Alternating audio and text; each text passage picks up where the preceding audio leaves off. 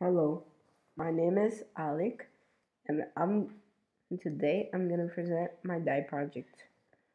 My main question was, what are the effects of using different types of fabric fibers on the color of dyes? Our hypothesis was that some fabrics might affect the dye to become brighter or darker. For example, if you use the color blue, and use the same controls, one fabric might turn out to be darker than the other fabric.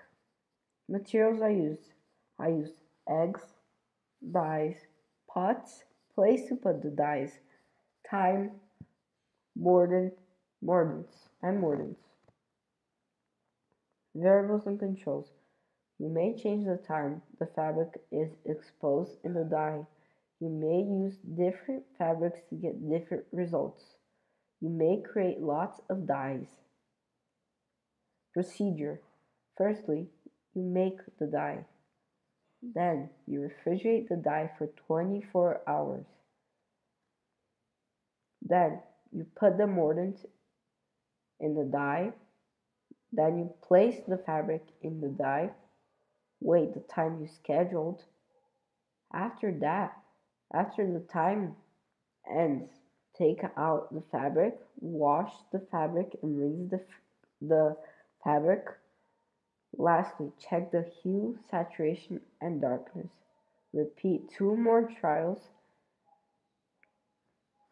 and then compare your results. These are the data tables. These are the graphs.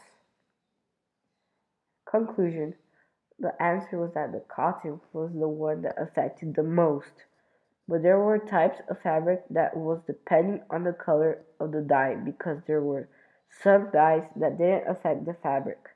Our hypothesis was correct and supported because when we use different fabrics, it can be determined as lighter or darker.